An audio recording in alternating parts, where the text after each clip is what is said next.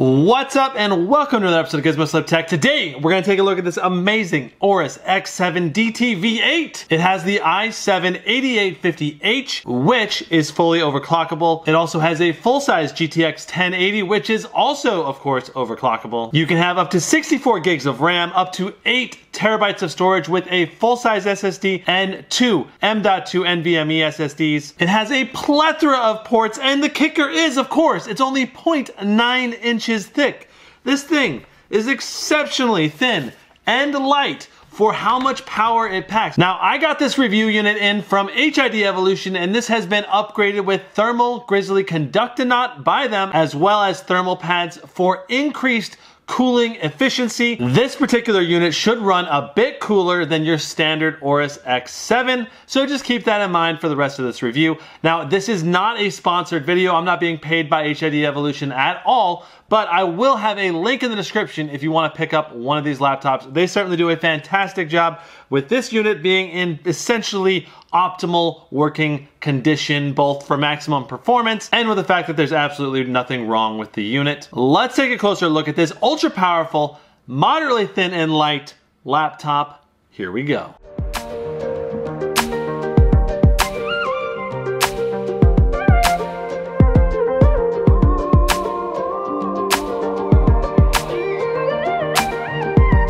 This 17-inch laptop has a ton of ports. Along the left side, we have the speaker grill, headphone and mic jacks, 3 USB Type A's. That's right, there's 3 of them here on the left side, and a LAN port. Lastly, we have the exhaust. This does get quite hot. You will not want to put your cold beverage next to the exhaust on the left side or back of this laptop. And speaking of the back, we have the exhaust ports on the left and right sides, as well as the power plug and a 4th USB 3 Type A. Moving to the right side, we have the other speaker grill, a super speed SD card reader capable of hitting ultra fast read and write speeds with high speed SD cards, as well as a USB Type C and a Thunderbolt. Unlike most laptops, these are actually separated where you have a dedicated USB-C and a dedicated Thunderbolt port. And of course, you have the HDMI and a mini display port as well. This is one of the most fully kitted out port selections from any laptop of any size, even when you compare it to the thicker 17-inch ultra gaming laptops. This is still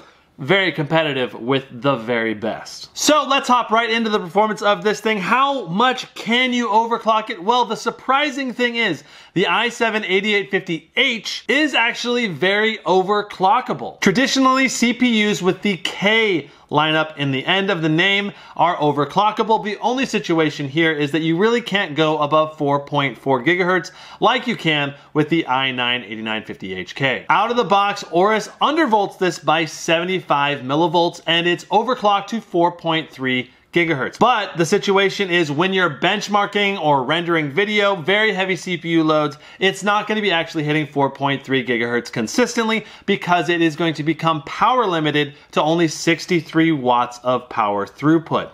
Now, this is easily bypassable by using Intel XTU. You can easily increase that total wattage throughput and increase that undervolt. I just set the undervolt to a negative 125 undervolt and didn't have any issues there. I did try doing 140, but that was a little bit too much. I ended up crashing when idle, so I just kept it at 125. Might have been able to push that a little bit more though. Out of the box, this thing hit right around the 1140 mark with throttling down to 3.5 gigahertz with that 63 watt power limit. When I increased the power limit, I was able to hit right around 1340 on a consistent and stable basis by hitting 4.3 gigahertz across all cores. Now, I did overclock this to 4.4 gigahertz and it was stable with Cinebench R15 Multi, and that brought the score up to 1380. I don't think that there's any other laptops out there right now that are this thin and light that are hitting these levels of scores. When it's hitting 4.4 gigahertz or even really 4.3 gigahertz, it's oftentimes hitting 101 watts of continuous throughput. And on top of that, the highest temperature I've ever seen on this laptop is 85 degrees Celsius, though normally it does stay a little bit cooler than that, and that is perfectly acceptable temperatures. It is not thermally throttling. It would only thermally throttle if it hit upwards of 90 degrees. The only exception to overclocking to 4.3 gigahertz is having an AVX offset, which means that when you're rendering video, you're gonna downclock 2 stops down to 4.1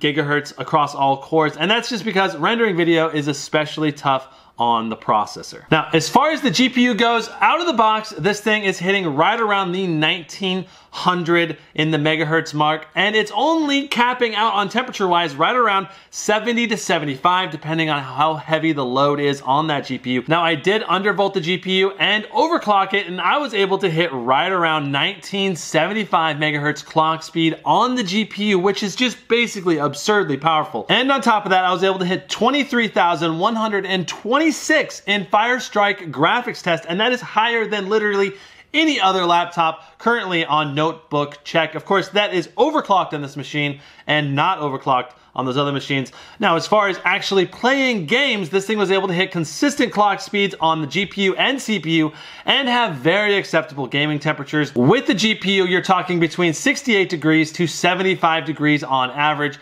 And with the CPU, it depends on how heavily utilized that CPU is, but I was seeing variations between 70 and 82 degrees on the CPU. And when you're actually gaming, the hand rest here actually stays pretty cool. I was able to game for 5 hours straight, streaming on my gaming channel, and didn't have any issues, so I think that is fantastic overall usability from a gaming perspective. Now, you can also tweak the fan curve in the Aorus command and control software. By tweaking the fan curve, you can either have it run quieter, or you can have it run a bit louder and have reduced temperatures overall by a few degrees. And of course, when I'm talking about all these temperatures, you have to again keep in mind that this has been upgraded with better cooling, and on top of that, I am overclocking it. So if I didn't overclock it and I were to just run it normally, I could probably run it at full normal stock clocks, just undervolt this bad boy, and have a very quiet overall gaming experience. In Fortnite, I was able to hit over 200 frames per second on average with a mix of low and epic settings. In PUBG, we saw excellent performance at 131 FPS on average in Los Leones. Overall, that is extremely close to the Aorus X9, and you gotta keep in mind as well that this is without me overclocking it. That is at stock settings. Now, this laptop is an obvious beast, but when it comes to the overall usability, how does it stack up? Well, the display is overall fantastic. I was able to measure the nits brightness at 308 in the center, which is well above average for most high refresh rate gaming laptops. Now, this display has about 94% sRGB color gamut, which is right in line with other top gaming notebooks for this year. It has great contrast and almost zero backlight bleed, only just a little bit in the top left side of the screen. So far, I would say this is my favorite experience for gaming screens. The MSI GS65 Stealth is a close contender, almost there. So overall, the display is fantastic. How is the keyboard? Well, the keyboard is very tactile. It's got a great overall texture to it. Now, it has an overall excellent layout with dedicated function keys, home and page up, page down, and a dedicated numpad on top of that to boot. This thing has all of the essentials that you could ask for in a laptop keyboard. Not everyone is going to love this chiclet style, but I gotta say, I'm used to it and I really enjoy it. It's a fantastic overall experience. Now, this is a backlit keyboard, and the keys are individually backlit, so you can tweak them and set them to be whatever you want. Now, the only downside here, I think, is the Aorus Fusion software is a little bit limited. I would like to see some more fun presets available. I mean, we've got this wave, we've got some marquee, we've got a raindrop effect. All those things are great, but I think there are some real creative options that they're lacking on this keyboard. The touchpad on this laptop is great. I wish it was about 20% larger. It definitely could be a bit larger. It'd be a little bit more usable. I mean, it's not small, it's a medium size, but on a laptop this big, ideally you get a bit of a beefier, larger trackpad. The drivers are excellent. It's precise, and scrolling on it is very smooth. On top of that, the clickiness is just about perfect. The only trackpads that I think are quite a bit better on Windows is the Surface Book 2 as well as the Razer Blade lineup. Now, the speakers on this laptop are solid. They have decent bass. It's definitely not the best, and the mids and highs are a little bit muffled, but they're there. They're somewhat clear. I mean, if you're looking for the best speakers on a laptop, you're gonna have to get something thicker, something that can fit in a little bit larger overall speakers. In my opinion, this is not that big a deal since you'll probably be gaming with headphones anyway. Here's a sample of how the speakers sound.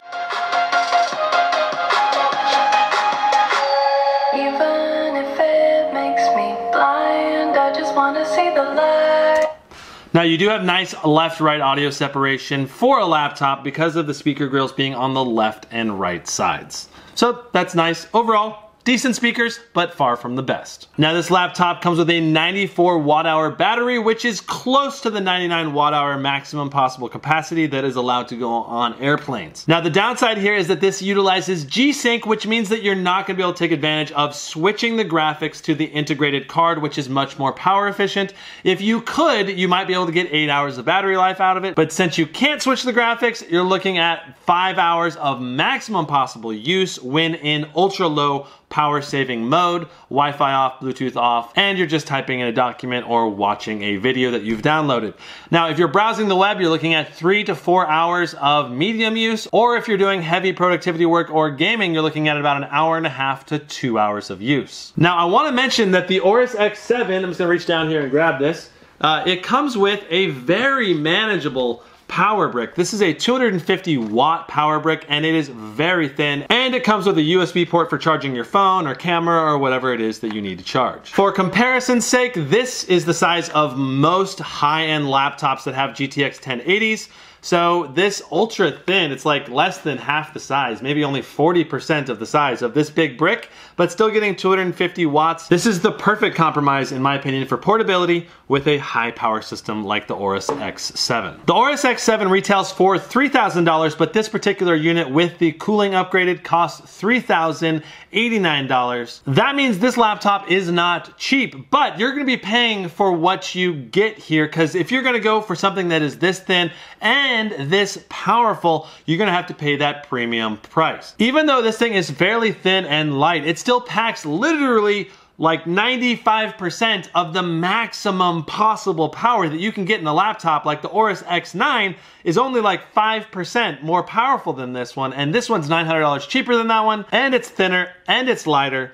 I think this one's a clear winner over the Aorus X9, and it's a clear winner when you compare it to many other thicker laptops. You're gonna have just as much performance or even more performance out of this guy than something like the Alienware 17, which is 1.3 inches thick and weighs almost 10 pounds, or the MSI GT75, which is even thicker and heavier. And when I compare this thing to even thinner and smaller laptops such as the Razer Blade 15, you're getting way more power for only a little bit bigger, in my opinion, and a very manageable increase in size, but a massive performance gain. Now, the only other option in my mind is those of you out there that want maximum possible performance, you really should look at the Clevo P870 lineup or the Clevo P750. Both of those laptops feature desktop processors with the i7-8086 and are capable of being clocked at 4.9 or 5.0 gigahertz for a consistent high-end overclock. The only place I'd recommend buying those laptops in particular is either HID Evolution, like I mentioned earlier, or potentially